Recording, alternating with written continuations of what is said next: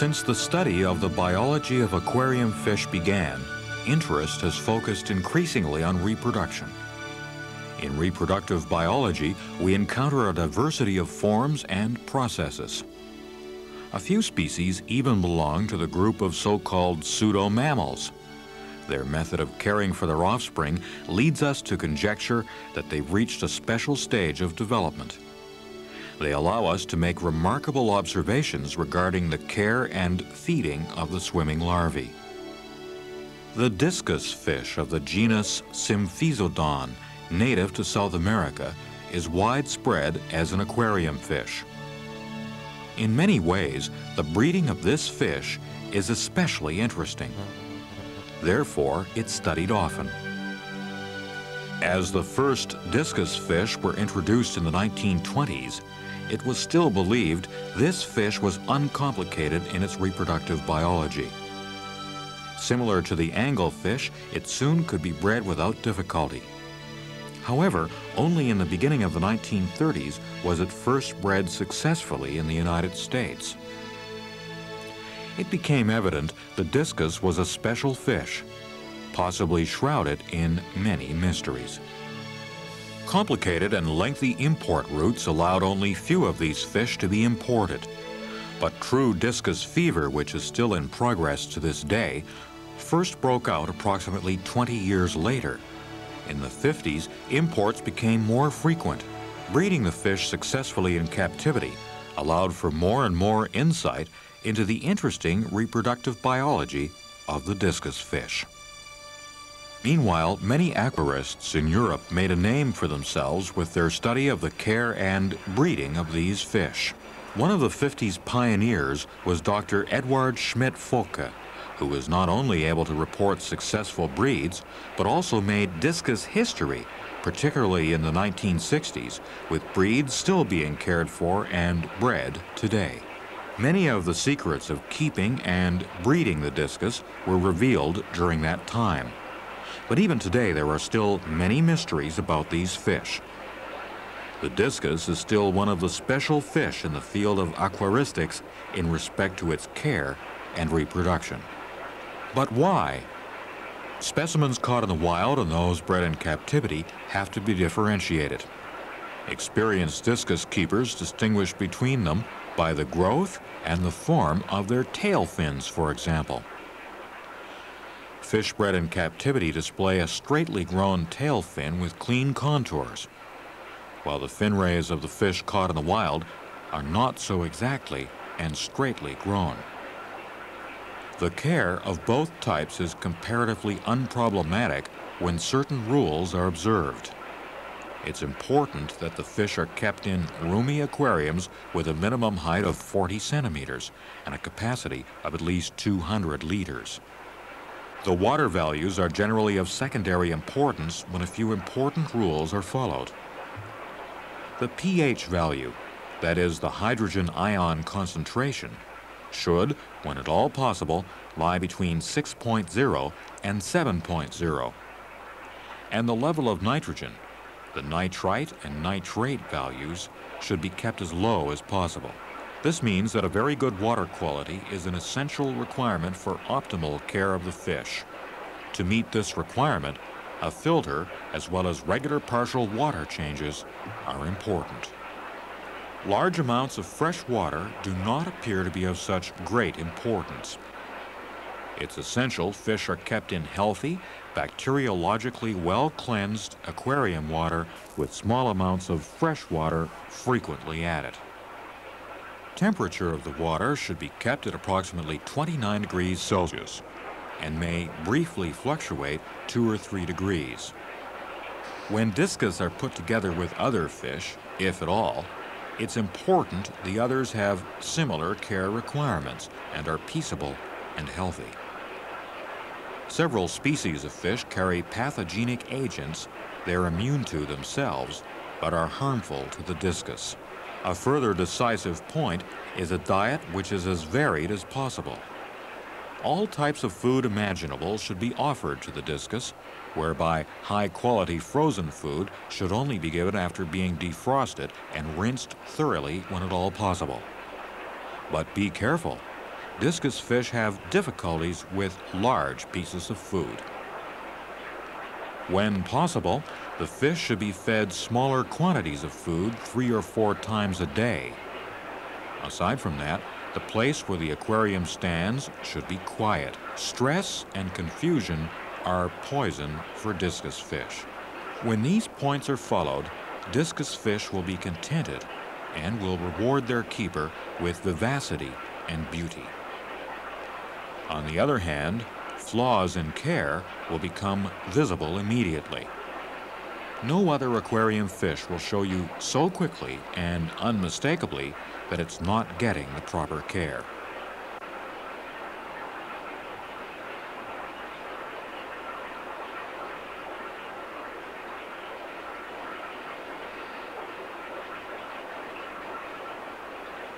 And breeding. In this case, there are quite considerable differences between fish caught in the wild and those bred in captivity. While the various types of discus caught in the wild generally only breed under certain conditions equivalent to their native habitats, fish bred in captivity are much more tolerant regarding the conditions necessary for reproduction. More than 90% of the discus fish cared for today worldwide have been bred in captivity. This shows how much progress has been made in the study of reproductive biology. In the 50s and 60s, above all, the USA and Germany held the lead in discus breeding. But today, the focus has clearly shifted. Breeders in Asia in particular have shown often they also have the right touch. Today, you can say that a majority of all discus fish are bred in Asia. Not surprisingly, considering the imagination of the Asian peoples, some have interesting and unusual color variations. And the quality of these fish is always improving. This is a reason discus fish from Asia are known and sought after worldwide.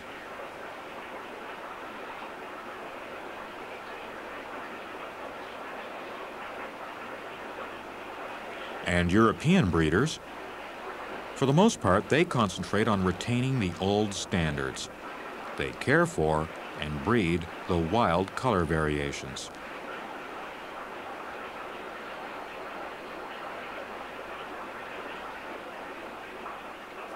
Many new color varieties caught in the wild are studied by breeders and provide new data. The interest in keeping and breeding this special fish prompted discus lovers to organize into a breeders' association, initiated by Manfred Fahl. The basic idea for establishing the Discus Breeders Association was to tear apart the existing prejudices about caring for and keeping discus fish. For this purpose, the Discus Breeders Association was established on April 19, 1986.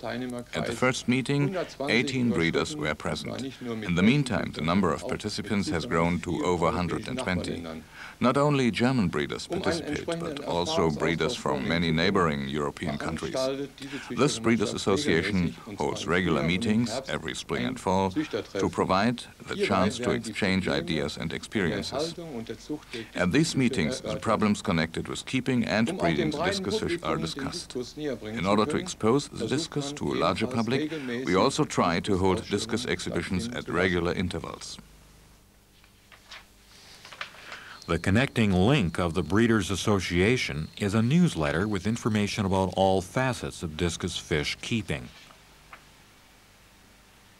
Pamphlets also give advice for optimal care and breeding.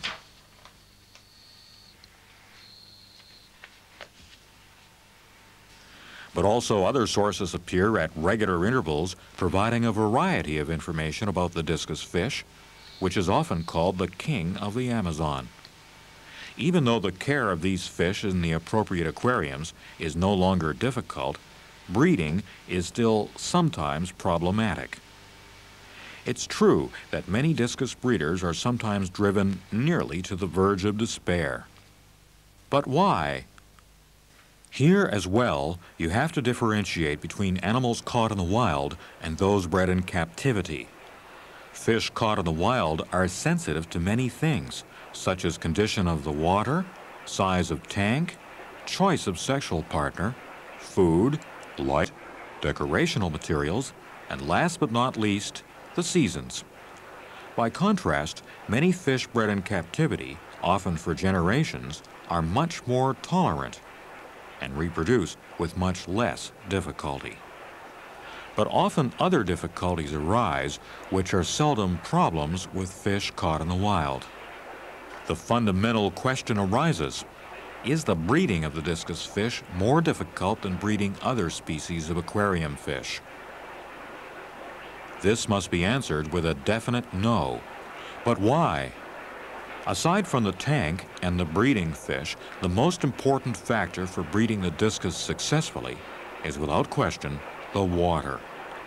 Aside from the fact that the water should be low in minerals, it should also be lightly acidic, which means that depending on the species or breeding form, the pH value should range between 5.5 and 6.2. Often lightly sinking conductivity and pH values act as a trigger, or rather stimulate the willingness of the fish to spawn. Another important requirement for the healthy development of the eggs is healthy, bacteriologically well-conditioned water that is not all too fresh. It must be low on germs and maintained with an adequately sized and conditioned filter. The normal development of the eggs can only occur when the females, due to good care and a varied diet, are healthy and able to lay healthy eggs, which are then fertilized by the healthy sperm of the males. Especially when the fish spawn at too short intervals, the eggs will often die off after only a few hours. Despite prior fertilization, the eggs dissolve and later flow out of the egg membrane. This is why spawning at short intervals should be avoided. A period of about 4 weeks is advisable. This usually guarantees a healthy spawn that will develop well. Dying eggs, which have not yet been infected by fungus, will look like white eggs after a short time. They should not be mistaken for curdled or rather coagulated eggs, which are already dead when laid by the female and therefore white. These coagulated eggs do not harm the remaining healthy eggs with fungus infection, as is often suspected. Their outer embryonic sac is smooth. Compared to the eggs infected with fungus, they show no trace of fungus mycelium. Fungal infection of the dead eggs usually first begins after a period of 48 to 55 hours. If bad quality water, rich in bacteria, does not accelerate this process. There are several reasons for the death of healthy fertilized eggs. Aside from the inviable condition of the eggs that were laid, the composition of the water plays an important role. If the water in which the reproduction is to take place is too rich in minerals, too hard, or the pH value is too low or too high, the eggs will usually die. Between the egg membrane and the yolk sac, with its embryonic blastoderm and blastodisc, there is a thin, hollow cavity. Water seeps through the embryonic sac and fills this space after the egg has been laid. This way, the contents of the egg can detach itself from the embryonic sac and move freely. In this process, an equalization of a difference in density between the aquarium water and the contents of the embryonic sac occurs, also called osmosis. If the surrounding water is too rich in minerals, the egg will shrink because water is being withdrawn from it. On the other hand, when the aquarium water contains too few minerals, the eggs will swell up and burst. Strictly speaking, the size of the tank is only of secondary importance. However, it should not be too small according to the size of the fish. Light should be kept somewhat subdued rather than too bright. Usually, substrate is not used, so that waste is easier to remove and the number of microbes can be kept at a low level. Decorational pieces, such as preserved roots that hang into the aquarium from above, need not be absent.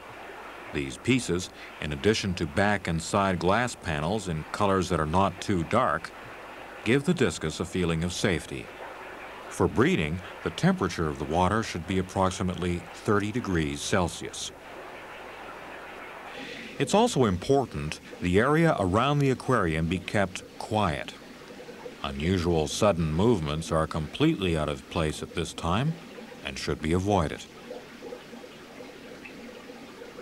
And now to the breeding pair itself. You can tell by observation which fish harmonize with each other or leave the fish to choose their own mates.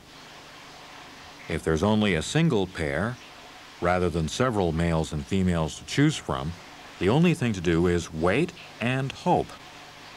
Despite optimal conditions, it may turn into a long trial of your patience, especially when dealing with fish caught in the wild.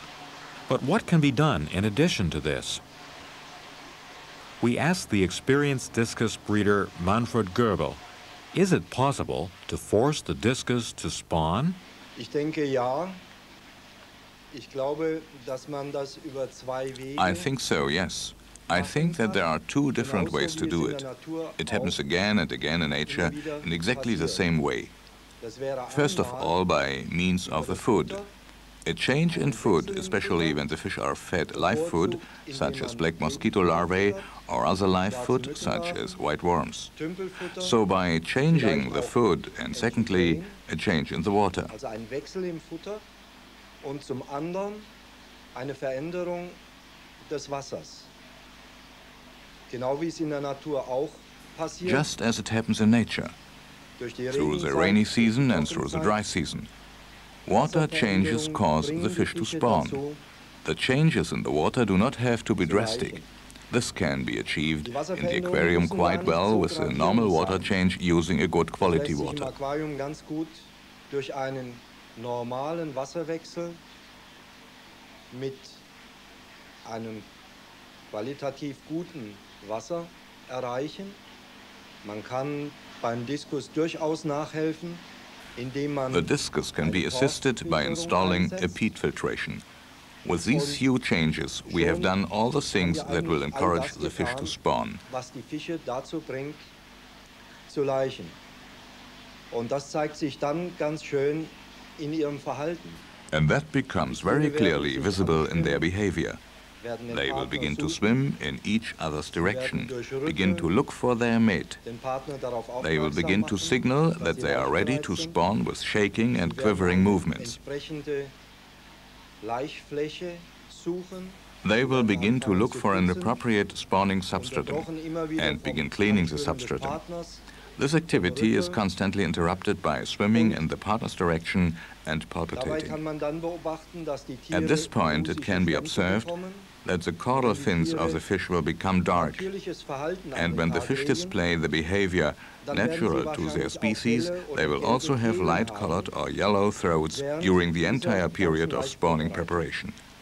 All this can be triggered by making changes in the food or by making changes in the water or, optimally, by making changes in both factors.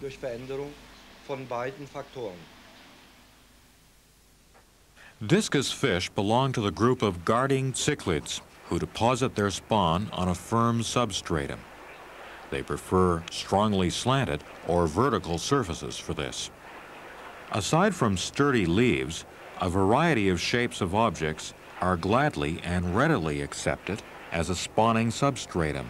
For example, clay pots turned upside down with predominantly slanted surfaces. Even baked bricks with only vertical surfaces are used and accepted. Sometimes the rough clay surface becomes covered with algae because there's too much light and is difficult to clean. Therefore, a plastic tube with a sufficient diameter and a fine surface structure can be placed in an upright position for use as a spawning substratum. Sometimes the discus will also spawn on the vertical side panels of the tank, but very rarely on the horizontal bottom pane.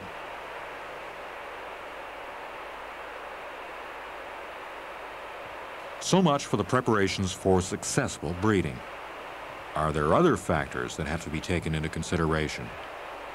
We asked successful discus breeder Jürgen Luckner. Ich möchte noch einige Anmerkungen zur Zucht bzw. deren Vorbereitung machen.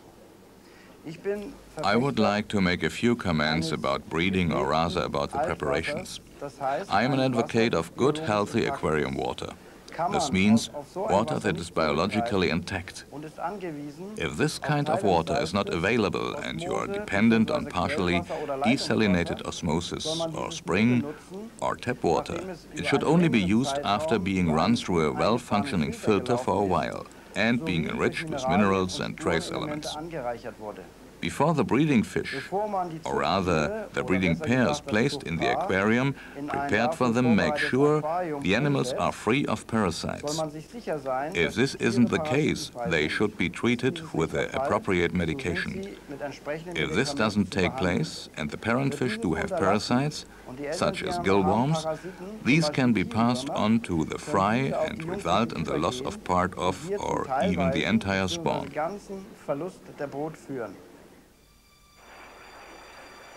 The laying of the eggs usually occurs at midday or in the late afternoon on a firm substratum the parent fish have previously cleaned with their mouths. Apparently, the parent fish determine when the embryos will hatch based on water temperature. The developmental period of up till the time of hatching is between 55 and 65 hours, depending on water temperature and water values. This means the embryos of the eggs fertilized at midday and in higher water temperatures will hatch on the evening of the second day before nightfall. When fertilization has taken place in the late afternoon and by lower water temperatures, they'll hatch after nightfall, on the morning of the third day. Hatching at night in the dark would be lethal for the larvae, at least in the wild, because the parents would not be able to gather them. Adult discus fish usually lay a large number of eggs, often as many as 200. The eggs are approximately 1.4 millimeters in length and have a diameter of nearly 1.2 millimeters. Just as in the case of the terrestrial globe, an egg has two opposite poles and an equator. At the upper pole, we find the opening of the egg membrane, a funnel-shaped invagination of the egg membrane that is important for fertilization. Through it, the egg is fertilized by the spermatozoon. Like many other cichlid eggs, the eggs of the discus adhere to the substratum in a longitudinal position. A very thin layer of mucus forms along the egg equator, firmly adhering the egg to the surface under it. Reproduction is started with the laying of the eggs. The female swims from the bottom to the top, just above the surface of the substratum, and successfully lays the eggs. They are fertilized immediately by the male, who also swims just over the surface of the eggs, from the bottom to the top. During this process, there should be no strong water movement in the aquarium. For example, an inflow back into the aquarium from the filtering unit. The female lays the eggs from the bottom to the top, almost only in one direction, so that the opening of the egg membrane is pointing upward. Normally, the male fertilizes the spawn after each egg is laid. To fertilize the egg, the sperm must try to reach the funneled opening of the egg membrane located on the upper pole of the egg. Because the spermatozoon can usually only survive for about 30 seconds, they must reach the egg within this short time. Strong water movement would make this uncertain. Reproduction first begins with the entrance of the spermatozoon into the egg cell. On average, spawning takes 70 minutes. Afterwards, the parent fish begin caring for the eggs. They stay near the nest, and usually taking turns, they direct a constant, weak flow of water toward the eggs with their pectoral fins. Firstly, this provides a good supply of oxygen-rich water, And secondly, it prevents dirt particles and microorganisms from collecting on the nest and harming it. The parent fish observe their nest very attentively. During this time, and in the days that follow, a faint night lighting above the nest is highly recommended for a better orientation for the parent fish. After successful fertilization, the embryonic blastoderm, which lies under the opening of the egg membrane, begins to develop, and cell division begins. In an advanced stage, this is called the cleavage of the ovum. In the polycellular stage, the blastodisc lifts itself up from the yolk and remains connected to it only on the edges. The resulting space underneath is called the cleavage cavity. Until this time, the blastodisc is still completely smooth. By looking at it, you can only guess where the head or the tail of the embryo will develop. The healthy yolk, marbled with fat particles, is clearly visible. The required oxygen is absorbed from the surrounding water by way of the embryonic sac. While the blastodermic layer develops inside, the development of the embryonic tissue, which slowly grows over the yolk from the front upper portion, is clearly visible through the embryonic sac.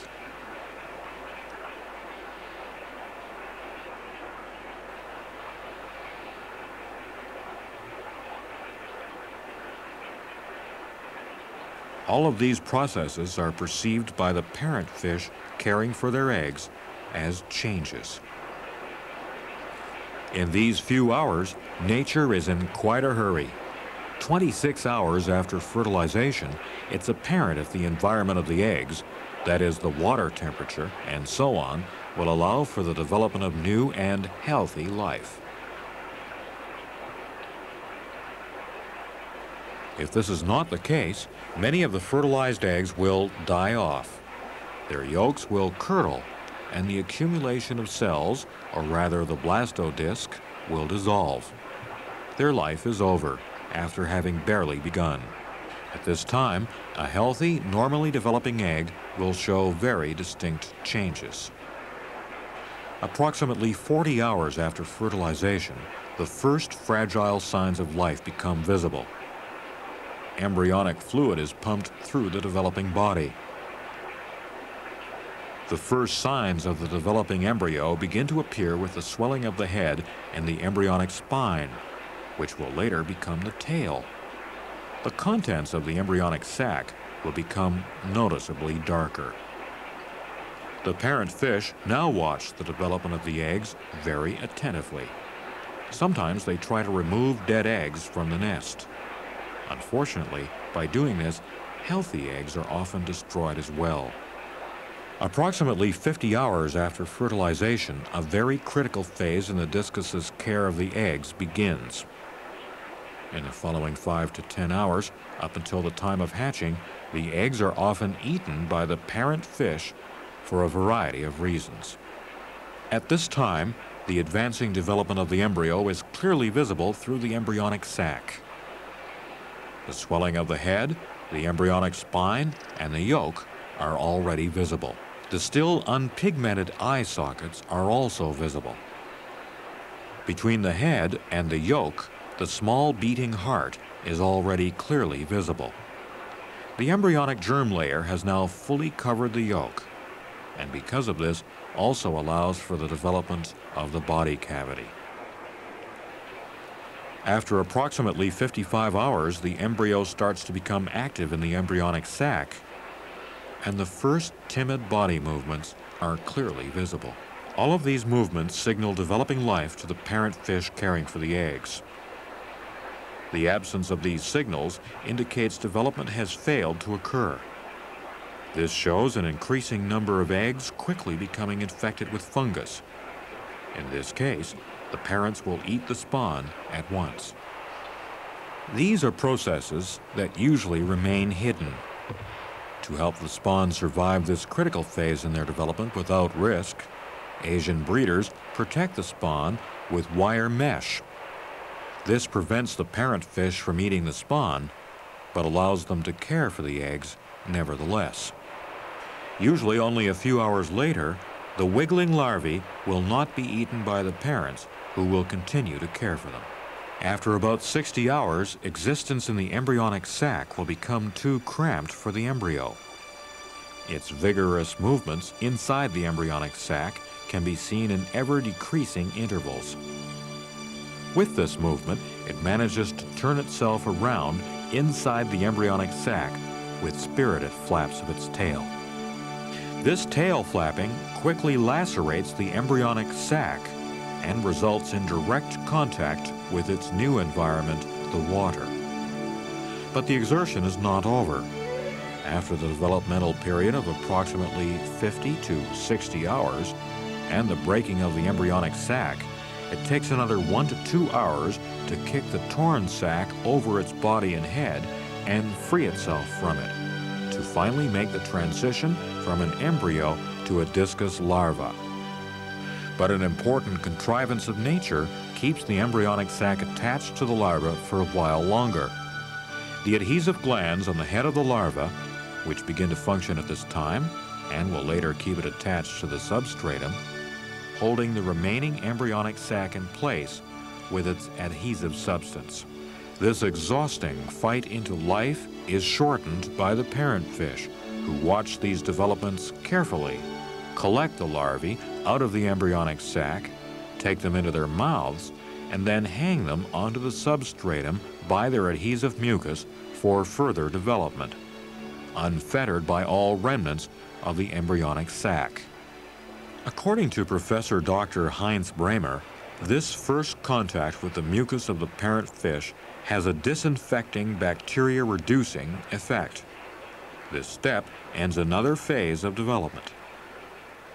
The growth of the larvae now continues to progress, depending on the quality of the water.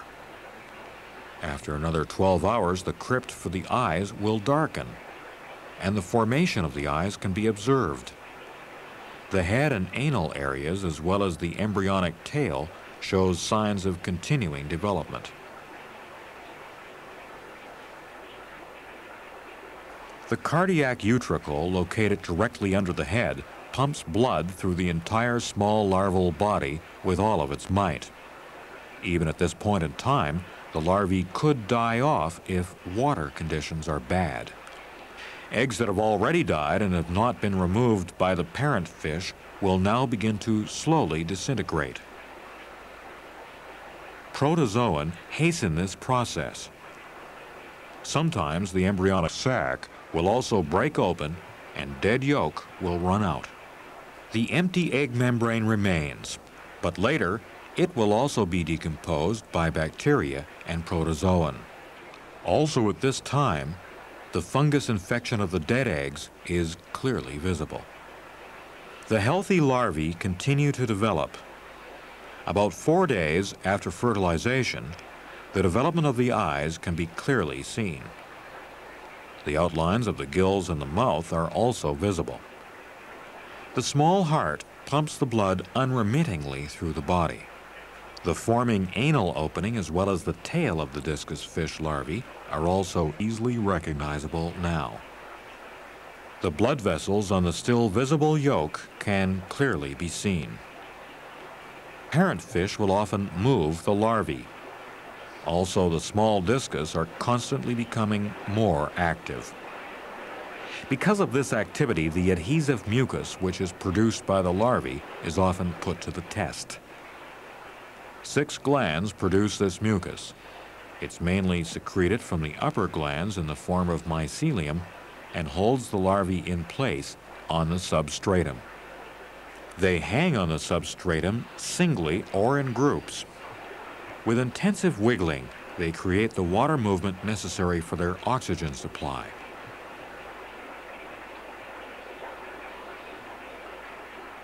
Approximately 5 days after fertilization, and at a water temperature of 25 to 30 degrees Celsius, the development of the larvae is already amazingly advanced. The iris of the eyes is already starting to show pigmentation.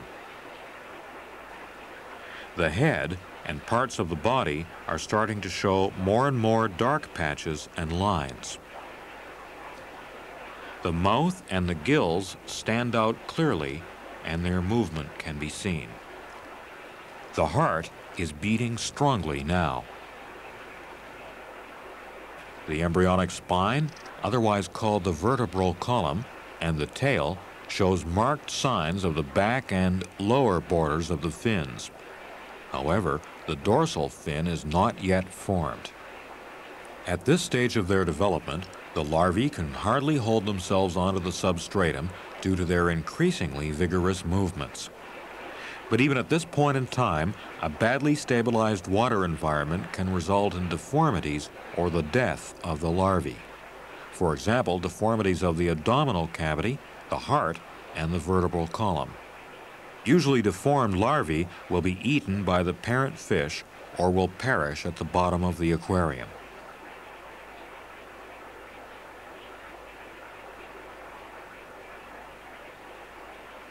The development of the larvae is usually completed after about 6 days.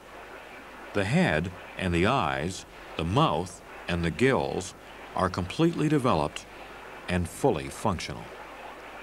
The yolk is used up. Now the larva is nearly 5 millimeters long. The front glands cease to function and atrophy in the next few days.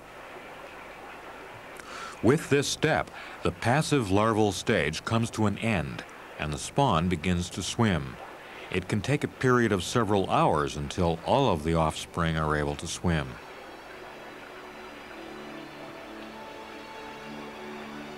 The swimming larvae will now need their first food.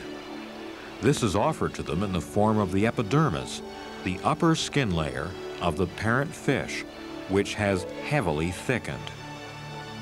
It is their only possible food source in these first few days of life.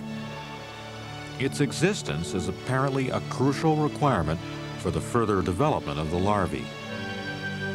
Usually this is referred to as the mucus that the parent fish produce on their epidermis, or rather on the upper layer of their skin. This so-called mucus is then eaten by the larvae.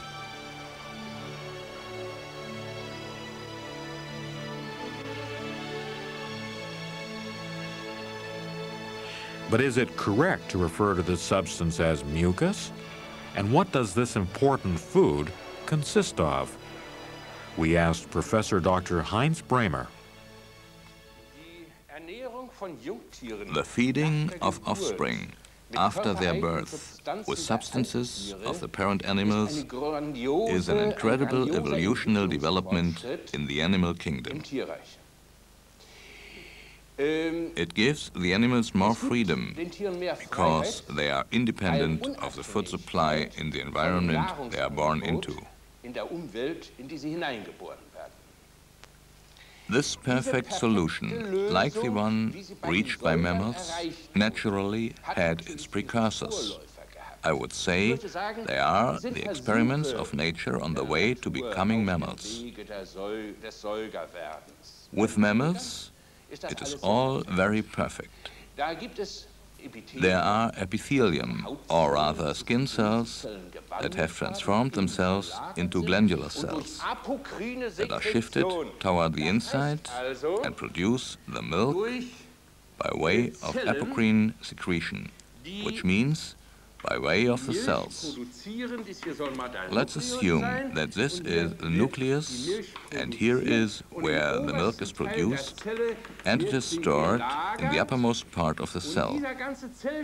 And this entire part of the cell cuts itself off and is severed, and the milk is ultimately composed of millions of such cells and their apocrine content.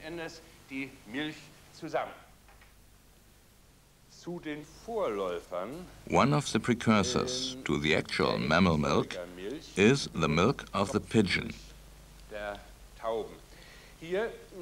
In this case, the cement substance between the cells is merely dissolved, and that with which the young animals are fed in the first few days is a suspension of cells. So it is not a secretion like real milk, but rather the entire cell material in suspension. With the discus, the entire upper layer is provided for the young fish as postnatal food, without the cells detaching themselves in any special way. This upper portion, or the epidermis, is enriched with nutrient cells, with glandular cells. On this occasion, I would particularly like to point out that it is not mucus that the parentfish secrete or discharge and provide for the young fish, but rather the entire upper layer of the epidermis enriched with nutrient cells. This upper layer of the epidermis that I have just described contains only carbohydrates, fat and protein in small concentrations and in a balanced mixture. It is optimally suited for the digestive system of the still unstable young fish. So, dass es dem Verdauungssystem der noch verdauungslabilen Jungtiere optimal entspricht. Hinzu kommt, dass in addition, the trophically functioning epidermis, the epidermis able to provide nourishment, contains immunologically effective components. This means that it strengthens the immune system of the young fish.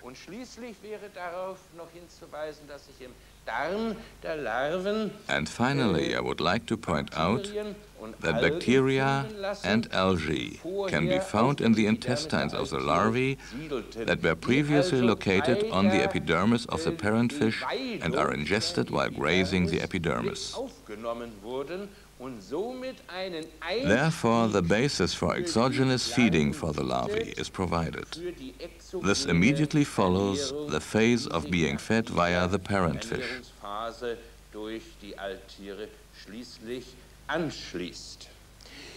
To sum it up, I'll say once again that the discus parents provide their larvae with an intragenous substance containing carbohydrates, fat and protein in small concentrations.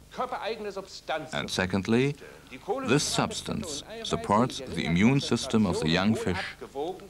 And thirdly, through the grazing of epibiontic bacteria and algae, the basis for exogenous feeding is established. Die Abweidung epibiontischer Bakterien und Algen der Einstieg in die exogene Nahrung unterstützt wird.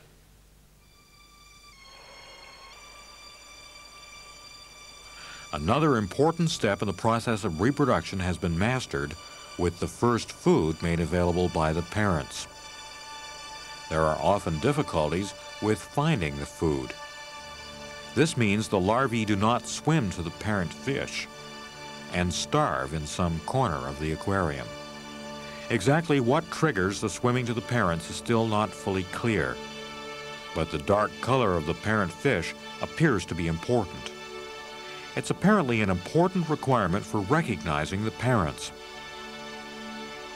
Often the larvae will mistakenly swim to dark-colored aquarium utensils, such as filter cartridges or the black glued edges of the aquarium. But once the first contact is made with the parent fish, for example, when the stray larvae are collected in the parent's mouth, the little ones usually remain at the side of the parents.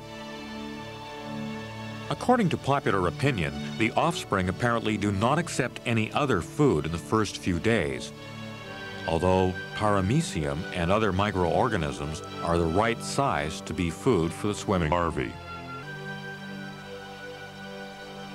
On the other hand, the freshly hatched nauplia of the Artemia salina are probably still too large to be food for them.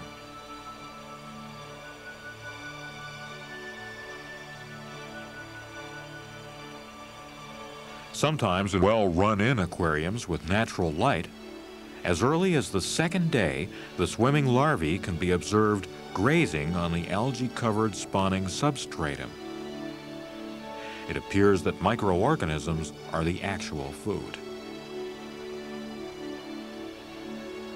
Starting a supplementary feeding with small freshly hatched nauplia obviously has a very positive effect on their growth. But even when they're exclusively fed by way of the parent fish, the growth of the larvae can be observed. Above all, optimal water quality is important. Smaller amounts of fresh water can usually be added now without difficulty. When should supplementary feeding be started, and how long must the young fish remain with their parents?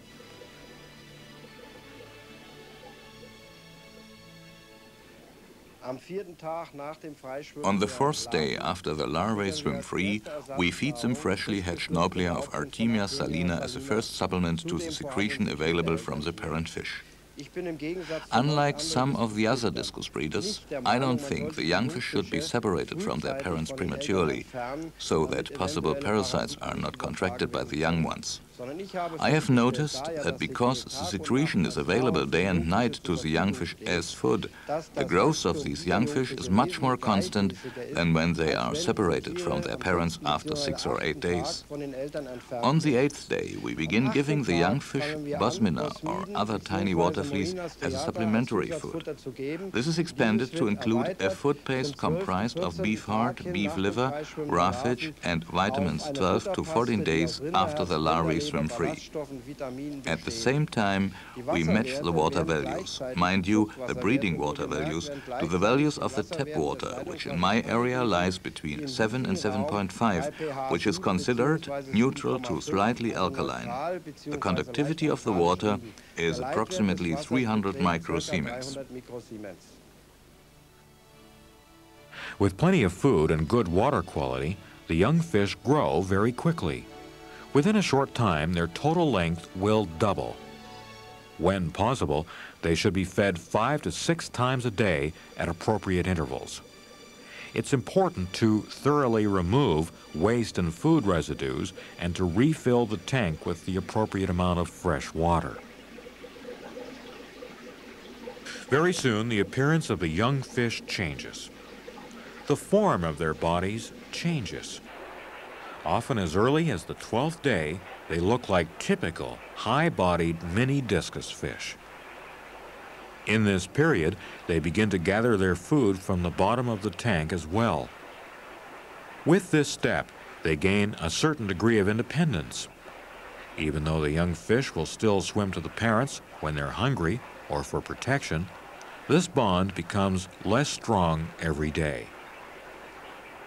When the young fish are 15 to 18 days old, they can be separated from the parents. By this time, caring for them is no longer a problem. In the meantime, they've nearly developed into omnivores.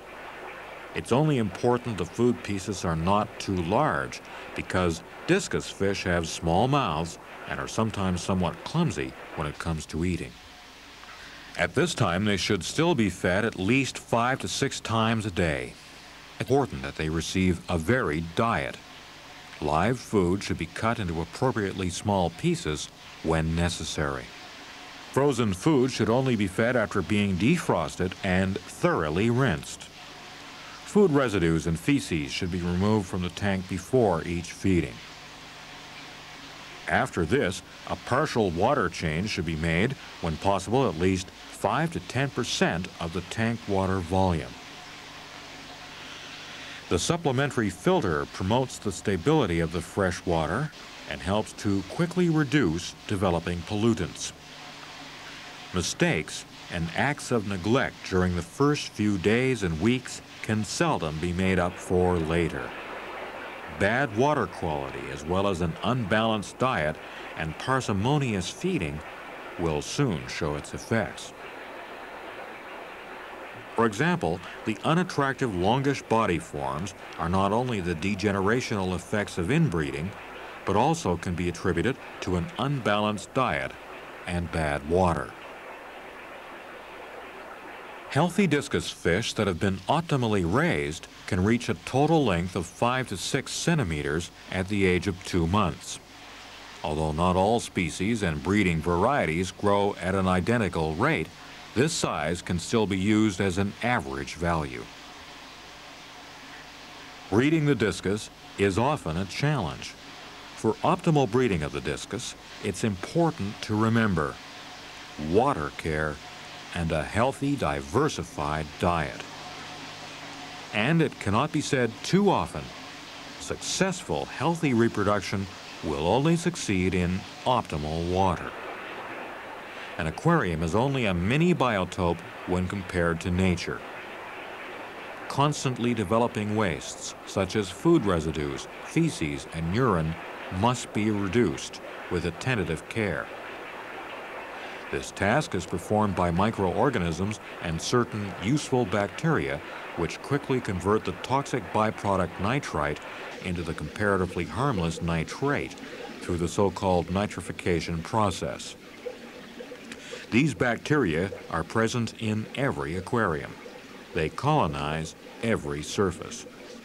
The more surface available, for example, in a large filter, the more nitrifying bacteria at your disposal as important helpers in the fight to reduce waste. For this process, the oxygen content of the water is also important. The more oxygen there is, the faster and more effective the nitrification. With too little oxygen, the less harmful nitrate may possibly be transformed into the toxic nitrite. Too much nitrate can be growth retarding. The only alternative to removing existing nitrate is regular partial water changes. This means, depending on the water volume of the tank, approximately 5 to 10% of the water volume before each feeding. At the same time, it's necessary to remove the feces and food residues and other waste products. With this form of water care, water low in microbes is created at the same time. This is an important requirement for successful breeding. Discus fish have special needs.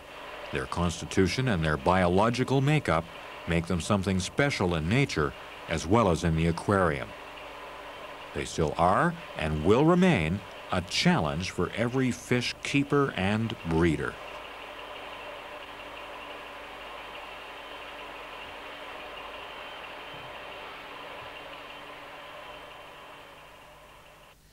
Die Epidermis, das heißt die Oberhaut der Knochenfische, verfügt über The epidermis, that is the upper skin of the teleostene, is equipped with an entire collection of defense mechanisms of a structural and biochemical nature against a diversity of environmental noxa, such as parasites, saprobiotic bacteria.